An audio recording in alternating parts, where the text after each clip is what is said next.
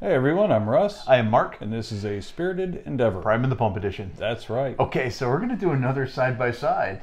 And I'm really looking forward to this one. I know. They're both of these whiskeys are made by Chattanooga. Yep. They are both of the same batch. Yep, same mash bill. Same mash bill, everything. Yep. Only difference. 2 different barrels. Yep. So I'm really curious to see what each barrel did differently. Now I vaguely recall, the flavors associated with yours. I've tried this one and I've noticed the difference outside of this. I'm curious to do a side-by-side. I am too.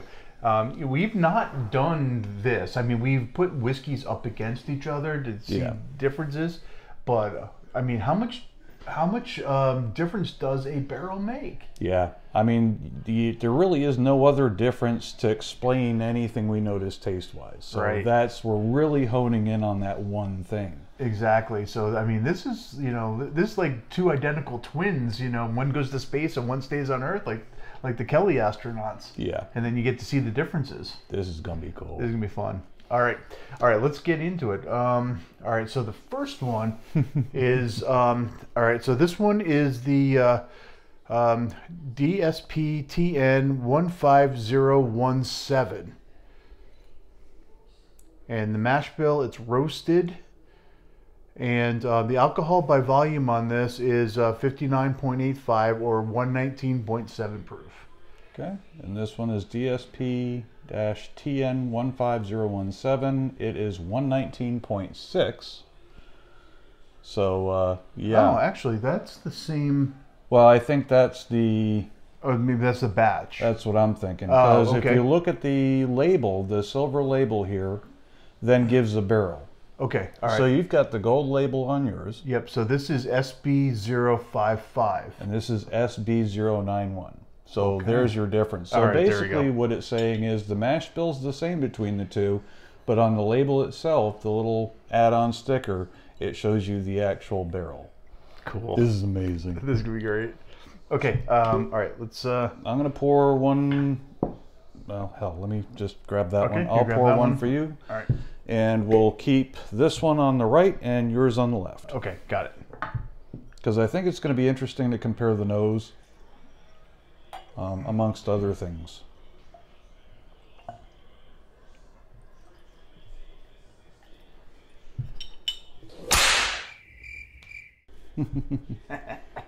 Okay. There we go. So yeah, there's yours and yours. Thank you, sir. Okay, so that stays on the left, this stays on the right, and we have a direct A/B comparison. All right, this is gonna be fun. This is gonna be fun. All right, so all right, I guess we'll start with any noticeable differences in color.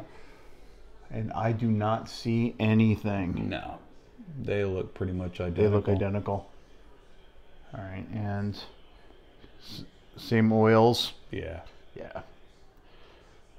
Okay. Well. Okay. All right. So, all right, we're gonna do this one first. Yep. Nice sweet nose. Yeah, yeah, exactly. You get that nice sweetness on there. There's a little bit of barrel influence. You get a little oaky note in there, but the sweetness is right there. The caramel, yeah.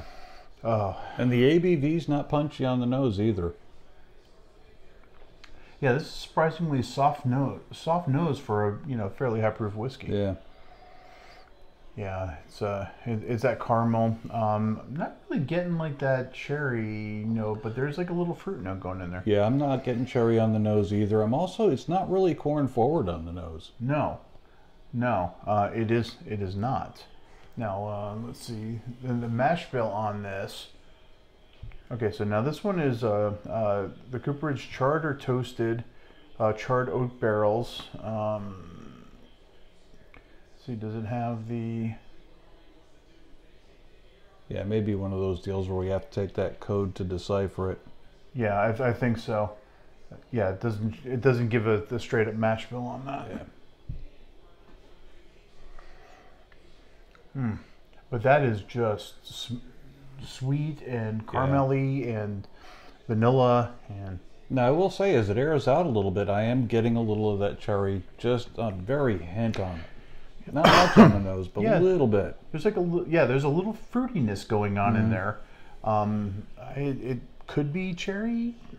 I think as you let it air out, you might get more and more. At least that seems to be coming through that fruity nature a bit more as it seems to be airing out. Definitely a dark fruit though. Yeah. And that's really nice and rich. Agreed. Yeah, it's rich and buttery. Yeah. Okay. All right. All right. Ding, ding, ding. Round All right. two. So hang on. All right. It's an old trick to, if you sniff your skin, it will help set the olfactory senses. Okay. That doesn't mean you sniff somebody else's. No, It doesn't work that way. It only works on yours. Have clean pitties.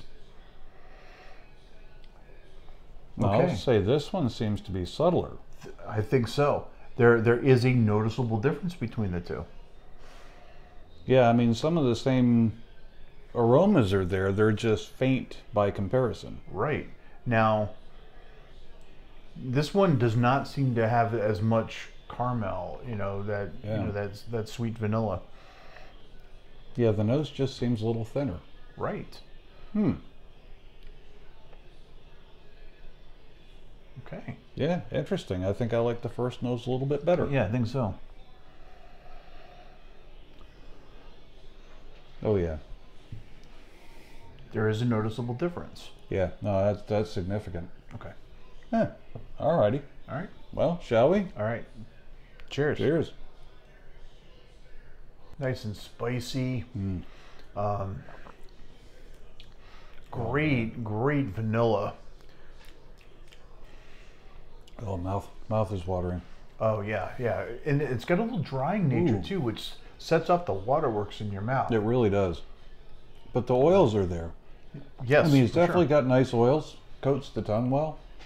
I agree. Definitely nice and spicy right off the bat, like a brown sugar sweetness. And it does have a nice little char to it also. Yeah. Which I find incredibly pleasant.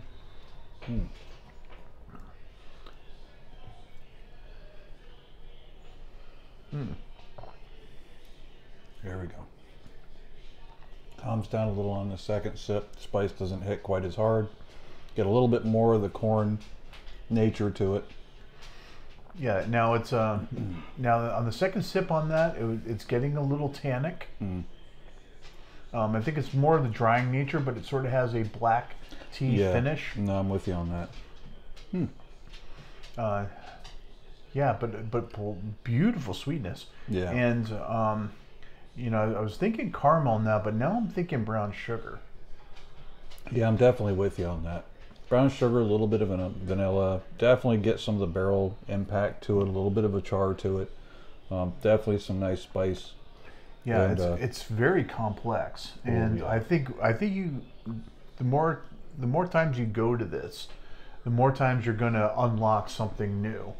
Well, and I really think this is one of those ones where you can just let it sit here for a little bit, take your time sipping it, and as it airs out, you're going to get a little bit of a different experience as you carry on through it. It's not one that you're going to get bored with very quickly, I think. Right, and I agree with that.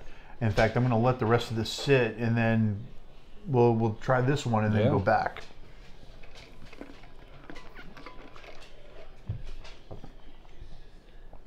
Okay. Okay. Shall we? All right, let us. Cheers. Cheers. That one's very dry. It really is. Holy cow. That took all the moisture out of my mouth. Wow. And then but it's not as spicy. No. A little less char on it.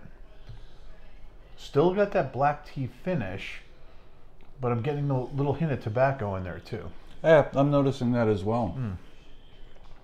Yeah, it doesn't seem as sweet as the first one. Right, it does not.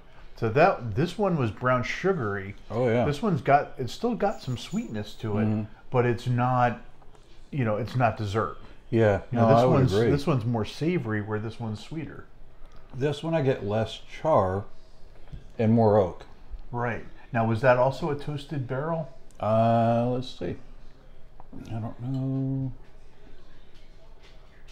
Mash bill, spread some days, charred or toasted and charred oak barrels. Okay.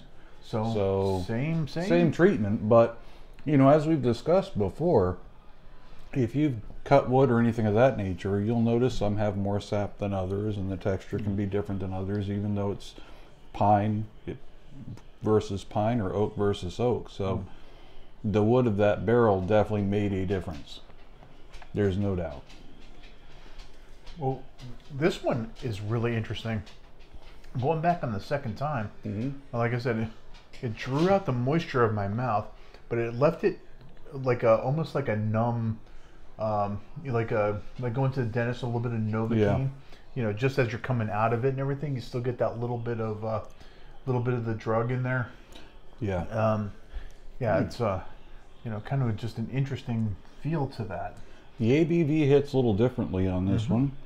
It is certainly drier and definitely not as sweet. You can tell they're related, but you wouldn't think it was the same batch, the same mash bill, just the difference in barrels. That barrel made a big difference. Unbelievable, like night and day difference to this. Yeah. I mean, I would say that these are probably 20% different. Oh yeah. No, I think that's a safe number. Really interesting. I enjoy both of them, and I mean, Chattanooga is definitely one of my favorite local distilleries for a reason. I'd be pleased with either one of them. Matter of fact, I think mixing the two would be kind of interesting.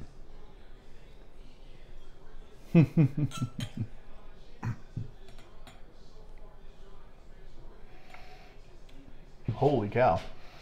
All right, so now I've got tobacco on the nose. Oh yeah. Yeah, now that's, and this is why whiskey manufacturers blend. Yeah. You know, it's just because the difference between barrels can be so significant. Yeah, that really took it in a nice direction. Yeah, so that's now it's caramelly, a little bit of pipe tobacco in there. It's still very sweet. A little char, but not crazy. I agree. Somehow it's a little softer on the nose too. A little Yeah, more I'm interesting. noticing that. And that was about a 50-50 Yeah, I me. did the same. Okay. Yeah, let's see. Cheers.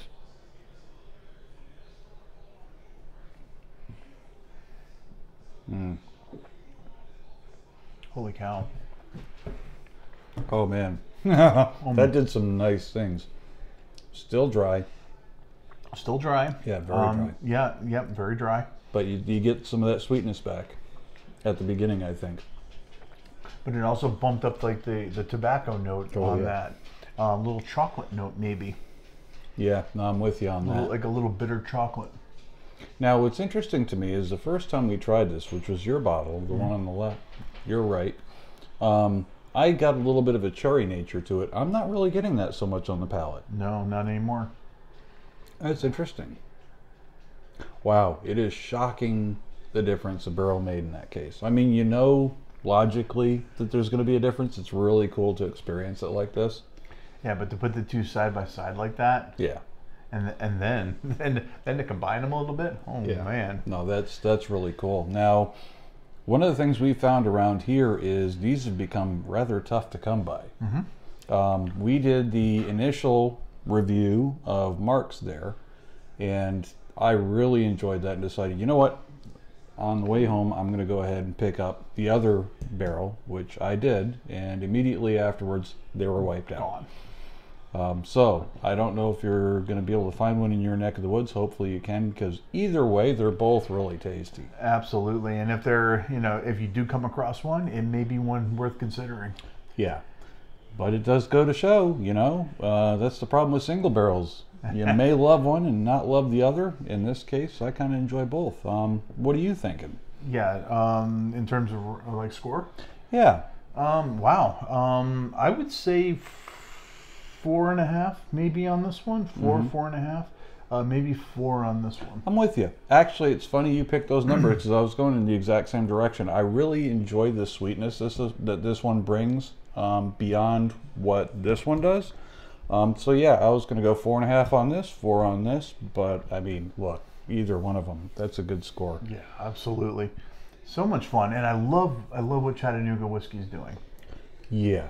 Well, and I mean, to be honest with you, none of their higher ABV ones have disappointed me. Even their 50% ABV ones have been damn tasty. Right on. And like you said, I love the fact that we have the ability to do this comparison. Yes. Awesome. Well, thanks for joining us, everyone. I hope you had a good time. Yeah, we sure did. Take care. All right, we'll get you on the next one. Bye. Damn. I know, right? I thought there was a difference. I didn't realize it was quite that.